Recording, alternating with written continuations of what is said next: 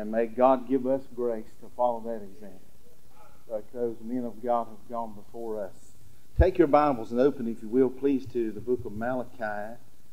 And turn to Malachi chapter number 3 for just a moment. And good to be here. Good to be saved. I don't know anywhere I'd rather be than here this morning, unless it be in home with the Lord in heaven. Amen. And that's why we're here, because that's where we're headed. One of these days soon, and very soon, we're going to see the Lord. All right, I want you to have your Bibles there in Malachi chapter number 3.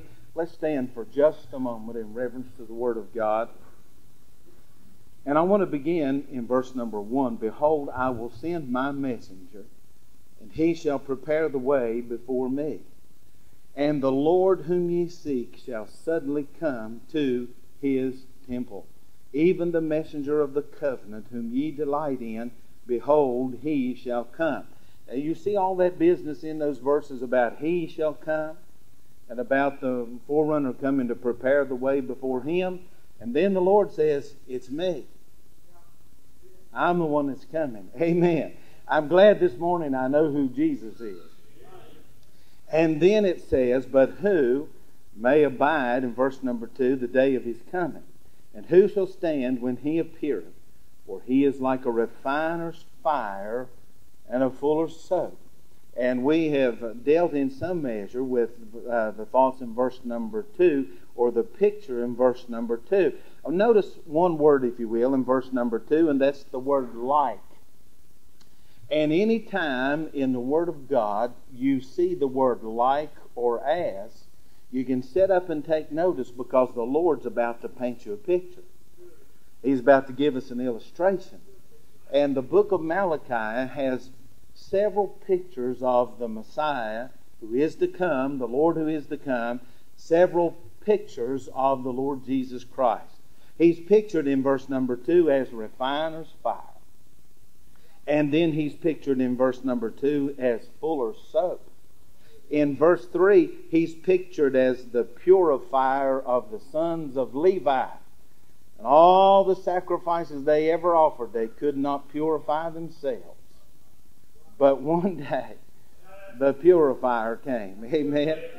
And then in chapter 3 and verse number 16 and 17, he's pictured as the heavenly jeweler. Amen. He's going to one day come and make up my jewels, he said. And then in chapter 4, I want to read here this morning, for behold, the day cometh that shall burn as an oven, and all the proud, yea, all that do wickedly, shall be stubble, and the day that cometh shall burn them up, saith the Lord of hosts, that it shall leave neither root nor branch. And then I want to call your attention to verse number 2. But unto you that fear my name shall the Son of righteousness arise with healing in his wings. And ye shall go forth and grow up as the calves of the stall. Now you can be seated this morning. And in chapter 4 and verse number 2, we find given for us here in the prophecy of Malachi another picture of our Savior. Another picture of the Lord Jesus Christ. And here we see him as the Son of righteousness. The S-U-N is a picture of the S-O-N. Amen. And if we want to learn more about the S-O-N of God, then we can look at the S-U-N of God, because God himself called him the Son. The psalmist said, the Lord is my shield and my son. And the Old Testament period, they were looking for and waiting for the coming of that Son. Now look back in Genesis chapter 1, if you will. Genesis chapter 1, and go to verse number 14. In Genesis 1 and 14. And I want to look here for the message this morning. While you turn, let me pray. Father, thank you for the privilege to be one more time an old-fashioned camp meeting. And Lord, let me just pause just now and confess my inability to preach the Word of God. And I pray, oh Lord, this morning that you'll cleanse these hands, that I might handle with holy hands the holy Word of God. And I pray this morning that you would cleanse our minds and hearts and prepare us now to receive the holy Word of God. Help us, Lord, to see your Son and our Savior. Help us to see Him more clearly and to love Him more dearly. And help us to be determined to serve Him more sincerely. In Jesus' name we pray. Amen. Now in Genesis 1 and verse number 14, God said, let there be lights in the firmament of the heaven to divide the day from the night, and let them be for signs and for seasons and for days and years, and let them be for lights in the firmament of the heaven to give light upon the earth. And it was so. And God made two great lights, the greater light to rule the day, and the lesser light to rule the night. He made the stars also. And God set them in the firmament of the heaven to give light upon the earth, and to rule over the day and over the night, and to divide the light from the darkness. And God saw it was good, and the evening and the morning were the fourth day. Now, reading verses 14 through verse number 19, we have the account of that fourth day of creation when God caused the sun to appear. So when in Malachi chapter 4 and verse number 2, we are told that our Savior and the Son of God is going to be a Son of righteousness. Immediately our attention goes back to this time and to the first mention of where God made the greater light and set it in the heaven to rule over the day and to be a light for man. And God said, He's like that sun. My Son will be like that sun. And I want to, this morning for a little while, examine that S-U-N and see if we can get a picture of the S-O-N, the Son of God. I want to begin by saying that the Son has a triune nature. We mentioned this yesterday when we talked about the fire. And you know, it's true. The sun, within the ball that we call the sun, there is the photosphere, and then the chromosphere, and then the core of the sun. There are the three areas there that make up the sun. Just as when we talked about the fire, we talked about the spark and the oxygen and then the fuel for the fire. And that's a theme that's reduplicated over and over again throughout creation, because creation bears the mark of its Creator. And the Son speaks to us of the triune God. I think about 1 John chapter 5, verse number 7, probably one of the most hated verses in all the world. It's a verse the devil hates. And all the new versions have eradicated it, but thank God it's still in the blessed old KJV. Amen. And it says there are three that bear record in heaven, and that is the Father and the Word and the Holy Ghost. And these three are one. And so in the nature of the sun, there are those three areas. But when we see the sun in the sky, we see one light, pure and bright. The oneness of that triune Son that God placed in the heavens. And then let's look at the residence. I like that word you used, Brother Biddle, of the Son. The residence of the Son, or the origination, the place, the seat, the home of the Son. It is in the heavens. And Jesus said in John chapter 8 and verse number 12, He said, You are from beneath, but I am from above. You are of this world, but I am not of this world. And so He is the Son from heaven. 1 Corinthians 15 says the first man Adam was of the earth, earthy, but the second one was the Lord from heaven. That's pretty plain, isn't it? About who Jesus is. And so His residence is from heaven, and that's where He came down from. Notice also the uniqueness of the Son. And that simply says there is only one Son. You know, I've seen some of these science fiction movies that are supposedly the setting is on some planet off in some other galaxy, and there are 2 or 3 suns up in the sky. Well, that's just not how it is. There's only one. And John 3:16 says, For God so loved the world that He gave His only begotten Son, that whosoever believeth in Him alone, not some other Son, but in Him, should not perish, but have everlasting life. John 14:6, He said, I am the way, the truth, and the life. No man cometh to the Father but by me.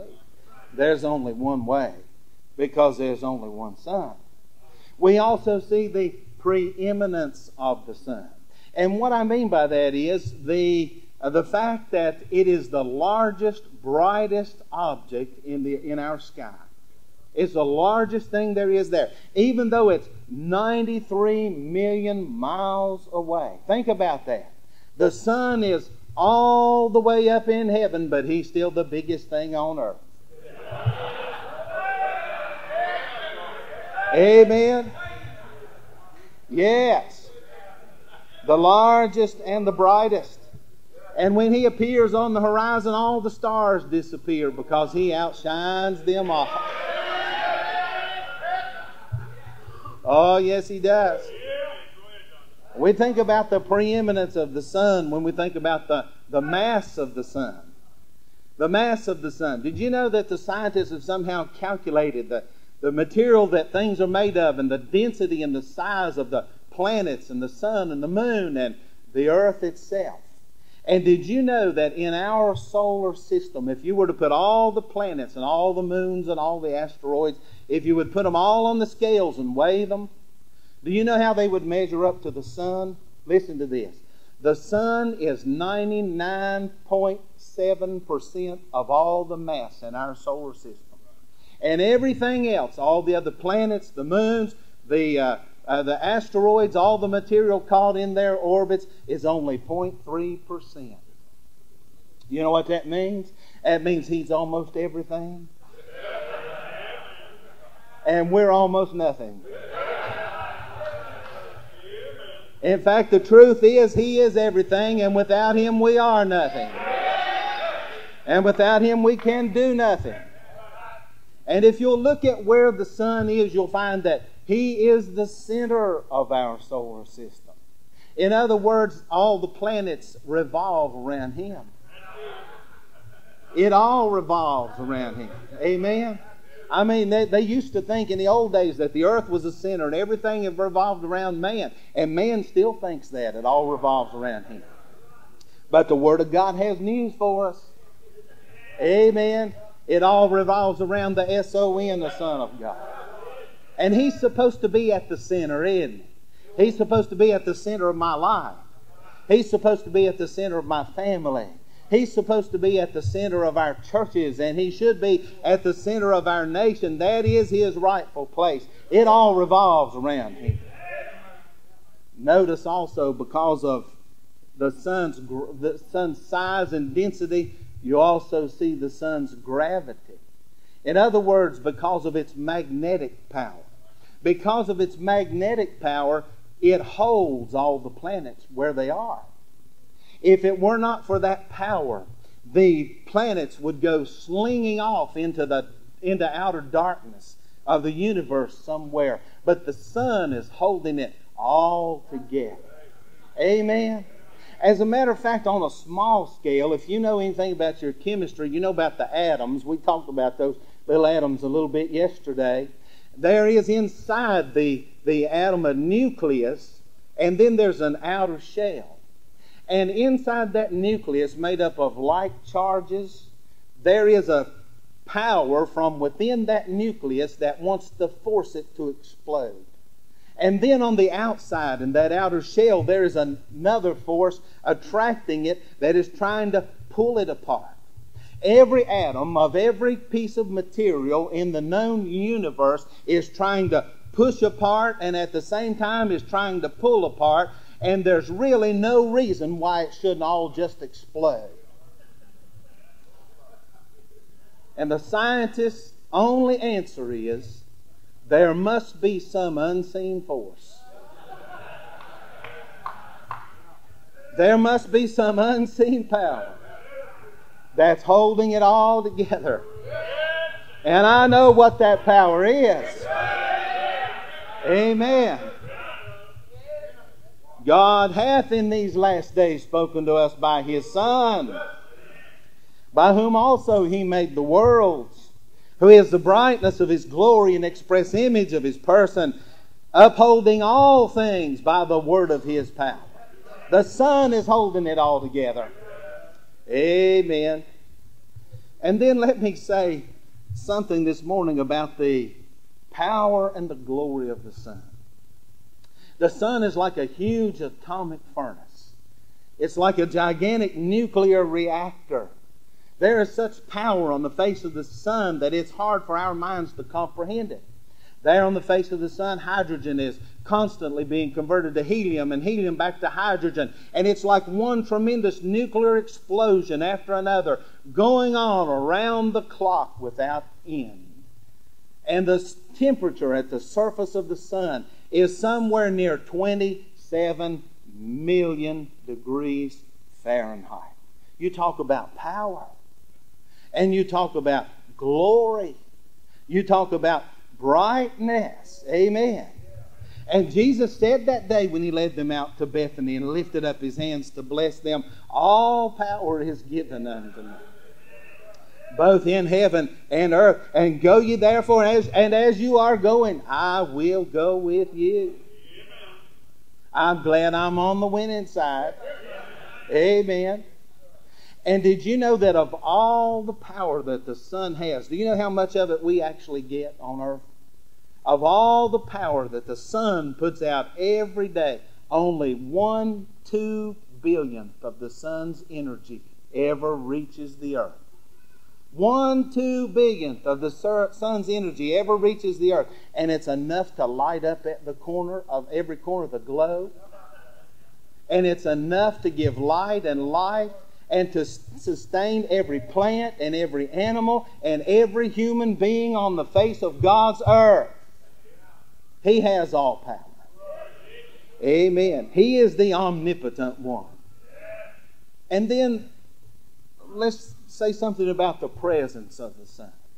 From where the sun is looking down on the earth, the sun shines upon the whole world in a 24-hour period.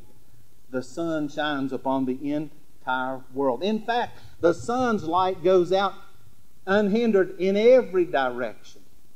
And not only does He have all power, but He is everywhere present. Amen. There's not a place where He is not. And there's not a place where His light does not reach. No matter how low you are. No matter how dark your situation may be. The light of God's sun can reach down to where you are. I want to say something about the aspect of the sun. And that is from where the sun is. Now, if the sun had eyes, the sun could see every place on earth. Amen? And listen, the S-U-N may not have eyes, but the S-O-N does. And Hebrews 4 says, and there is nothing hid from His eyes. There's not a creature that's not manifest in His presence. He knows all about you. Whatever happens, He sees it. There's not a sparrow that falls from the heavens but that He knows. He sees all. He knows all. He is everywhere present and He has all power. He is the omnipotent, omniscient, omnipresent, triune God. That's who the Son is, the S-O-N. That's who Jesus is. Amen. And then notice this about the sun. Notice His position. If you want to see the sun, you know where to find Him? It never fails. Look up.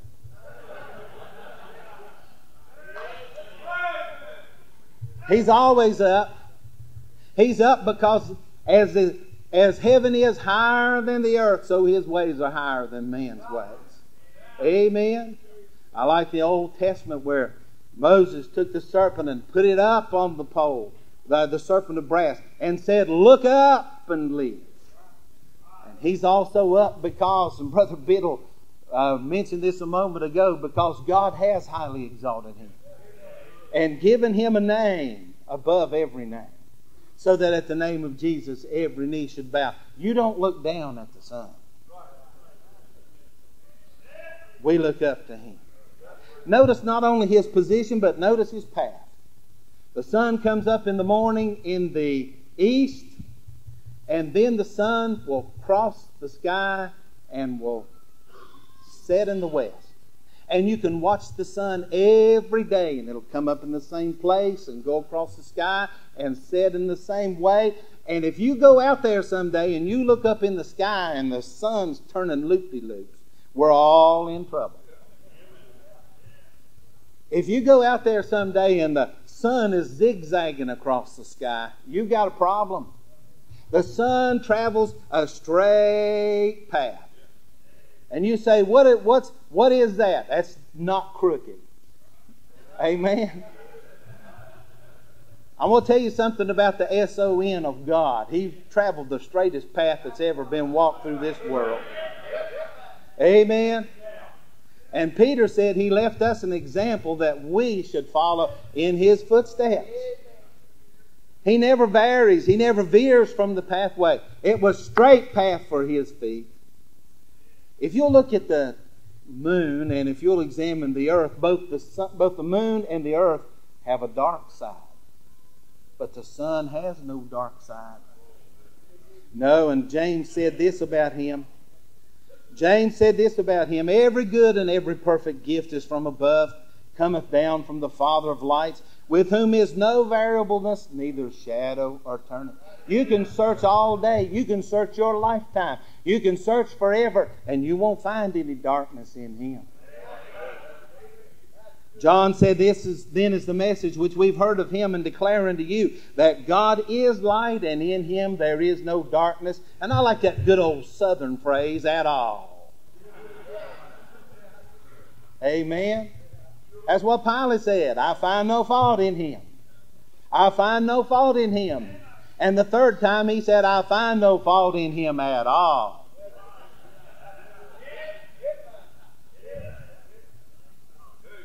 Nothing wrong with Jesus. Tempted in all ways like as we are, and yet without sin. And when Judas came back and brought the temple money and cast it into the floor, he said, I have betrayed. Now you notice this. I read that a lot of times and read over the most important word in that verse. I have betrayed the innocent blood. Now his blood was innocent blood. But Judas prefaced that with the innocent blood. The only innocent blood there's ever been. He had betrayed. In him is no darkness. Amen. In fact, the sun never moves and the sun never changes. And the only reason nighttime comes is because the earth turns her back on the sun.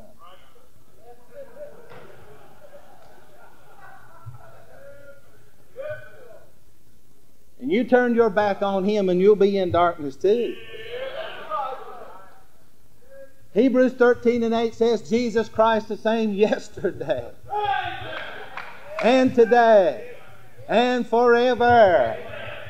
Malachi 3, he said, I am the God of Jacob, I change not. Therefore ye sons of Jacob are not consumed. He doesn't change. He's the changeless one.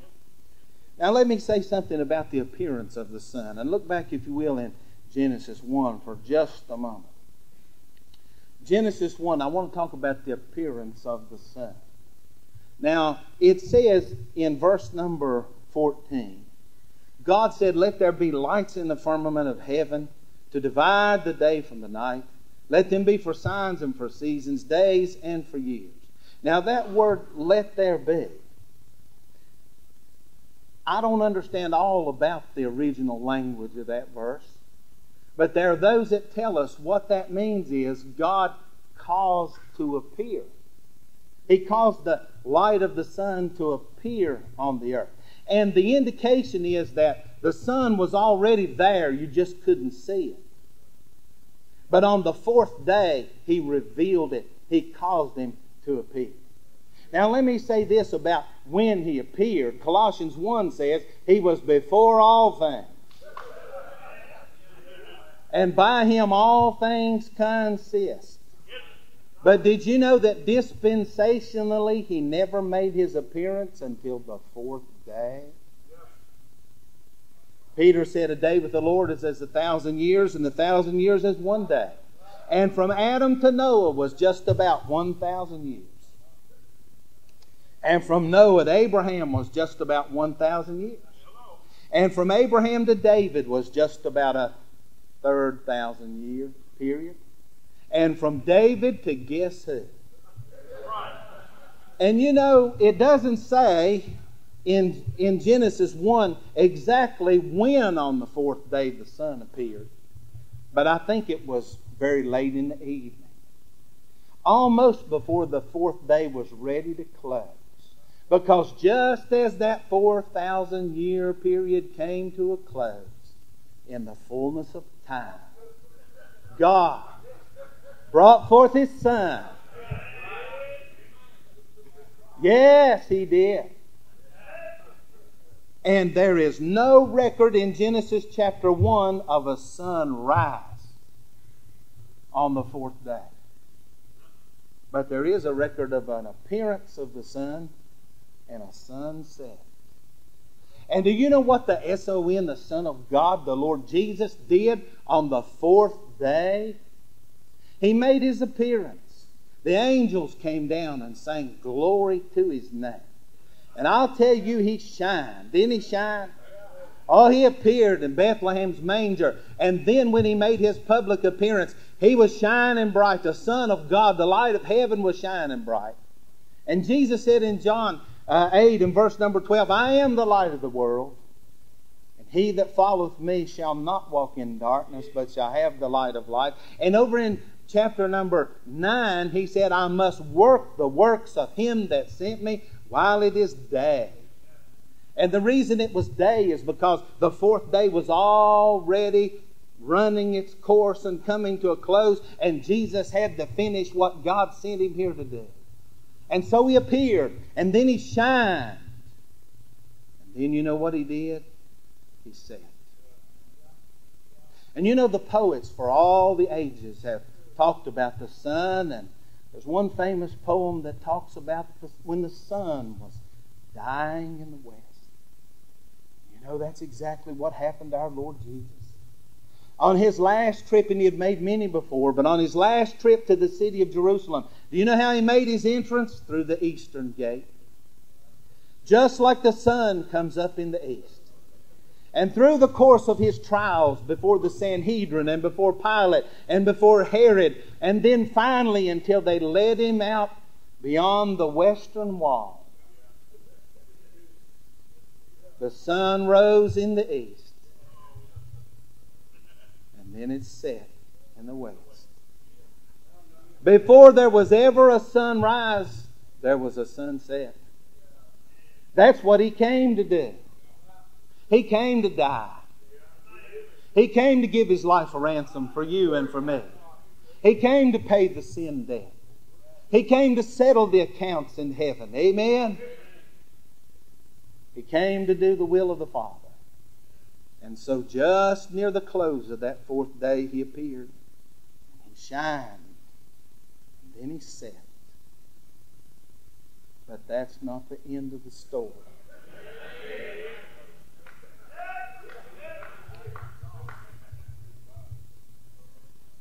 Verse 19 says, the evening and the morning were the fourth day.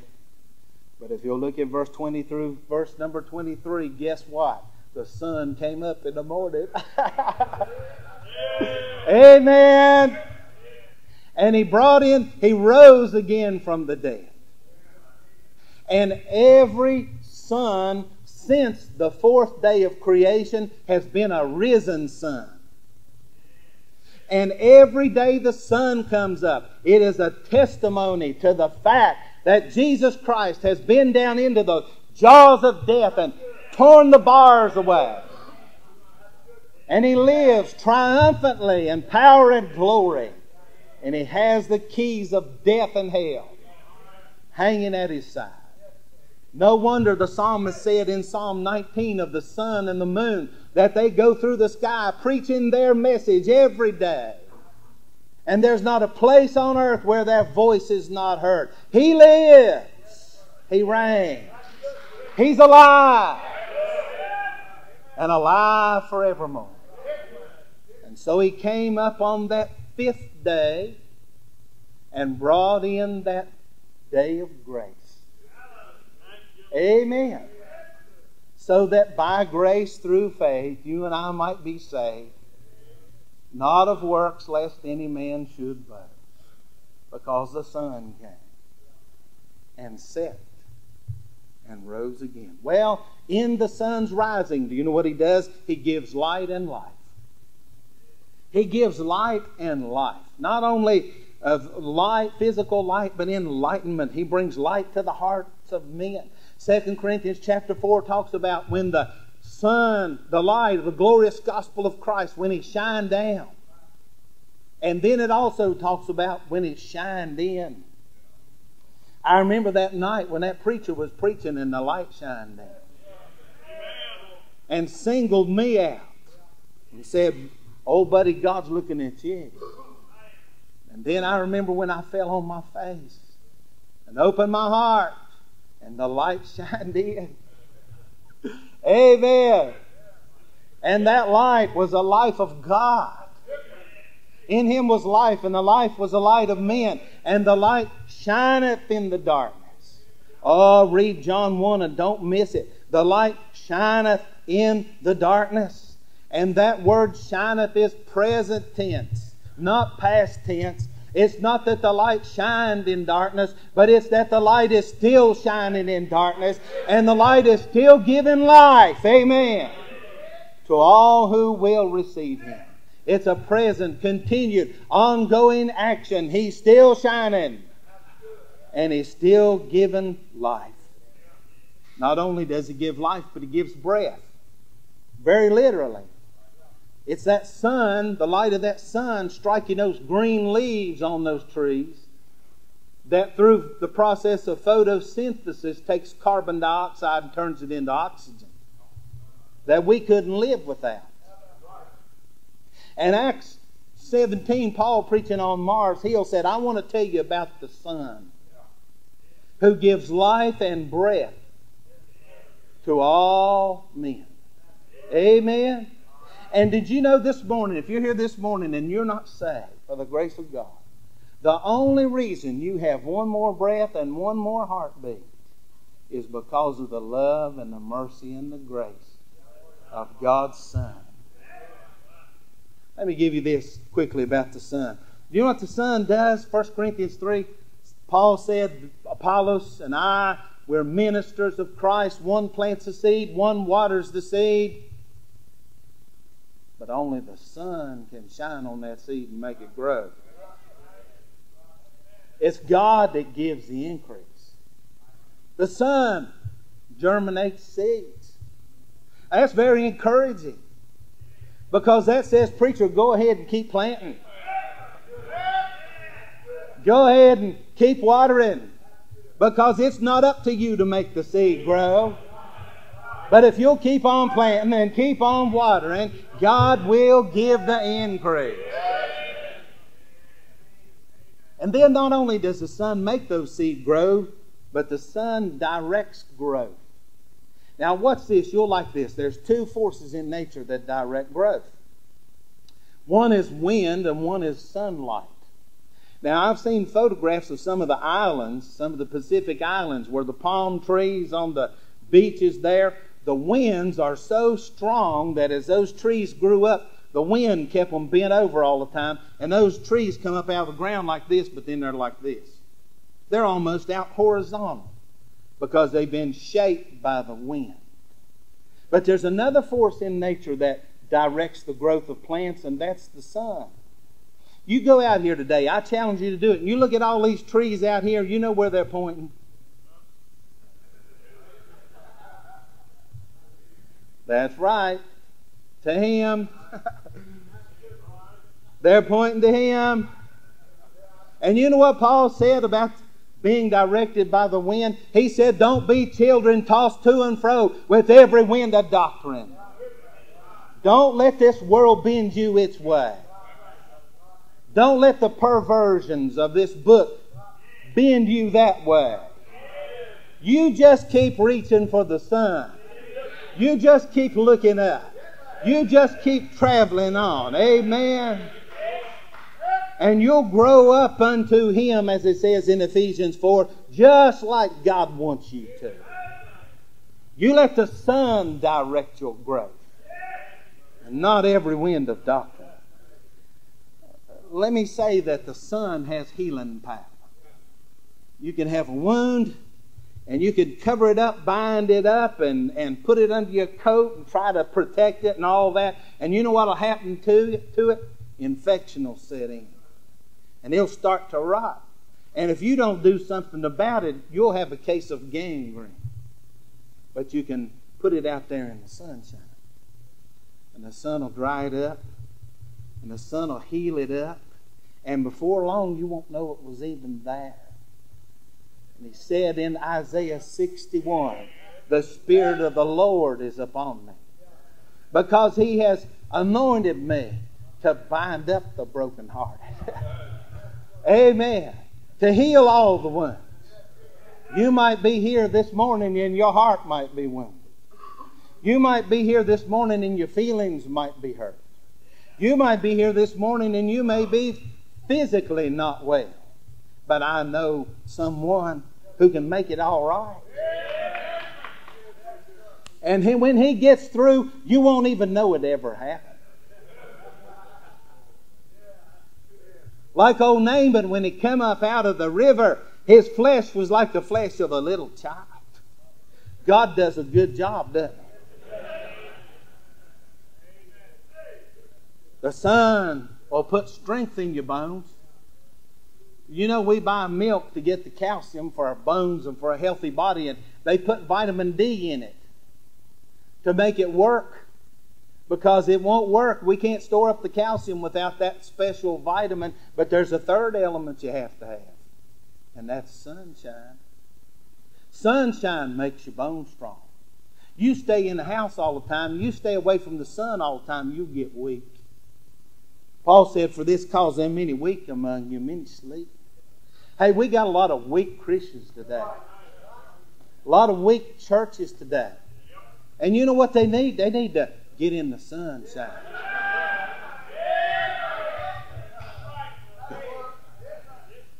Spend a little time with the sun. Well, we were down in Memphis, Tennessee a couple of weeks ago, an old-fashioned tent meeting down there. And on Wednesday night, it broke out. I'm telling you, heaven came down. Glory flooded that place. It was like a light came on. I kid you not. And I know the sun was there because the sun was shining. Amen. And when it was over, one of the old boys, hey, some folks got in down there that never got in before. Ain't that a blessing? And one old boy, when it was over, his face was all red. And somebody said, Richard, what happened to you?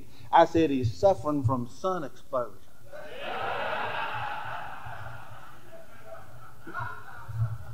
Amen. Yeah, that's what we need. That'll put some strength in your bones. That'll give you some boldness to preach. That'll give you some boldness to witness for the Lord. Finally, my brethren, be strong how? In the Lord and the power of His might. The sun's got drawing power. I don't have to tell you that. I mentioned already how He's holding everything there because He's pulling on it. The earth is where it is because the sun is holding on. Draw. Just like He draws the dew up and the vapors He draws. And Jesus said, if I be lifted up, I will draw all men unto me. Quickly, let me give you this. The sun will affect every human being on the face of God's earth in one of two ways. The sun will either affect men like it affects wax, or it will affect men like it affects clay. Now you can lay a piece of wax out in the sun and let the sun get up and shine down on it, and you know what will happen to it? Not only will it soften, but it'll melt. And listen, the Son of God's purpose is to shine down in your life and soften you and melt you to the will of the Father. So you give in and give up and surrender and go God's way. But if you turn from the sun, if you refuse to let Him soften your heart, you know what He will do? He'll affect you just like He affects a piece of clay. Some of you have been down into Mexico and some of the third world countries, and you've seen their homes made out of clay. But it's clay that's been laid out in the sun until it's turned into rock. Hard as a rock. And the sun will either soften you or the sun will harden. But the sun will affect every saved person like it affects water. Now, when the sun found you and me, you know where we were? We were frozen in condemnation. But He converted us. Amen. Yeah, He melted that old ice, that old hard heart of ours, and He converted us into something brand new. You get a new substance, don't you? Water. But you know, when the sun shines on that water long enough, you know what it does? Not only does that water undergo a conversion, but it undergoes a change. Hallelujah. The first time I met Him, He converted me. And the next time I meet Him face to face, He's going to change me.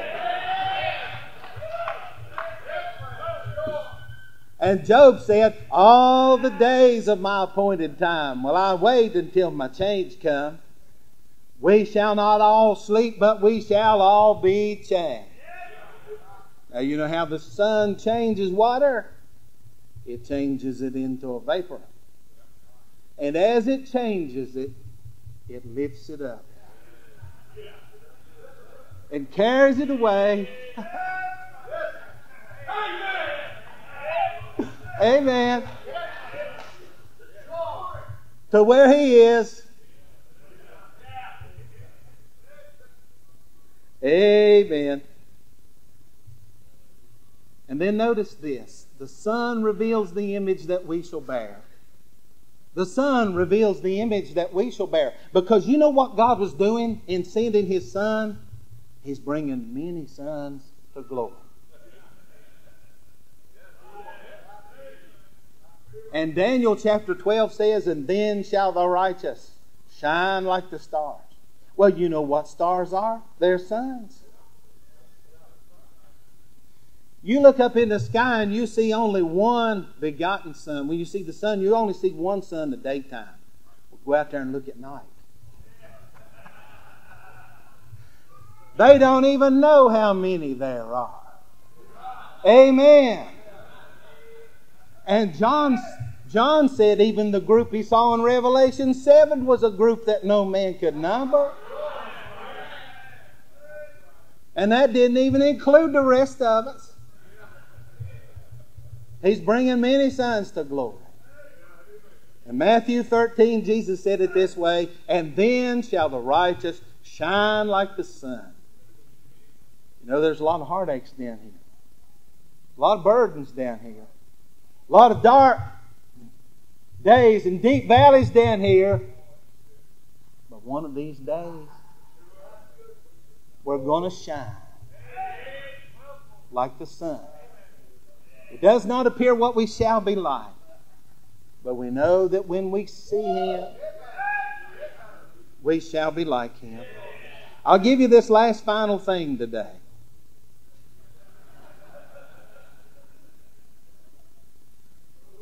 Nobody knew this or even thought about it until we developed the space program. And you know how they sent little rockets up and up into the atmosphere, and finally they broke through. They learned how to get enough thrust to break through the Earth's atmosphere and go out and orbit the Earth. And do you know what they learned after they broke through in the first manned mission and orbited the Earth? They found out that from up there you can see the sun all the time.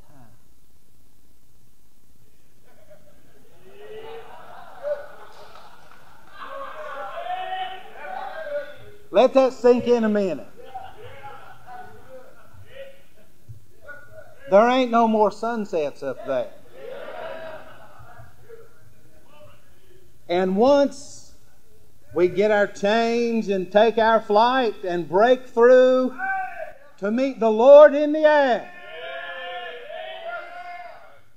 so shall we ever be with the Lord. We'll never lose sight of Jesus again. Hallelujah. We'll be with Him, and He'll be ours to have and to owe forevermore. Bless His name. And Malachi said, unto you that fear my name, shall the Son of Righteousness rise with Him in His name. God bless.